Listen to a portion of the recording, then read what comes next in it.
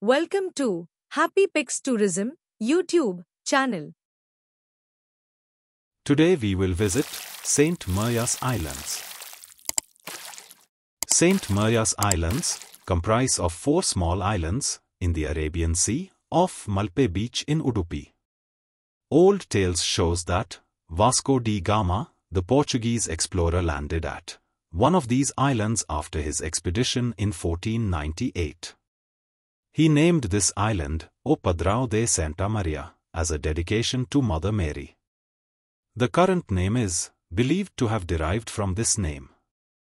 These are just off the coast of Malpe in Udupi, Karnataka, 15 to 20 minutes by boat from the shore. Prominent among them is the large isle with tons of coconut trees. This set of trees gives this land the name Coconut Island. It is also called Thonsepar in the local language. The other 3 islands are generally not visited and are named North Island, South Island and Dariya Bahadurgarh Island. The islands are filled with numerous basalt, volcanic rocks that have been termed columnar joints or laminar lava. These rocks are one of their kind in India, only found on Saint Maria's Island Malpe. Scientifically, the Saint Maria's Island was a result of a breakaway from Madagascar due to a subvolcanic activity. The same volcanic activity resulted in lava flowing out to create the very rocks that have made this Udupi Island a popular geo-tourist destination. Saint Maria's Islands are predominantly known for the columnar basalt rock formation and lava rocks, which are spread across the islands in abundance. These one-of-its-kind islands are important geological sites, and hence are named as National Geological Monument in 2001 by the Geological Survey of India. The western coasts of the islands are a seashell heaven with seashells of various shapes and sizes littered along the coast. There is no sand beach to swim and relax since it is scattered with basaltic rocks. The beach has security guards who ensure that visitors do not venture into danger zones of the islands. Saint Maria's Islands are heaven for photographers.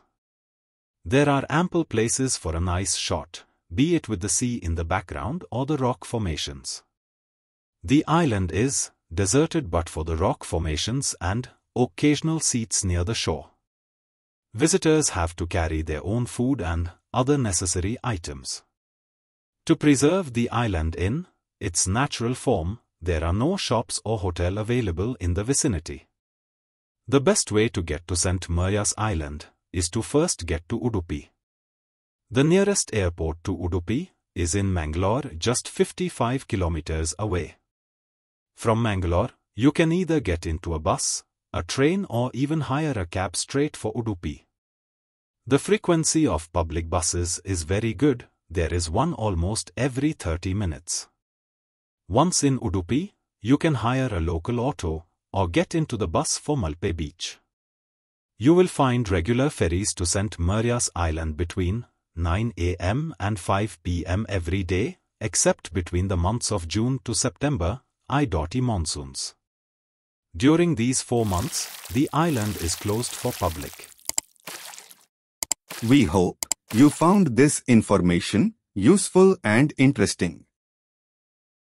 Do like, share video, also subscribe to our channel.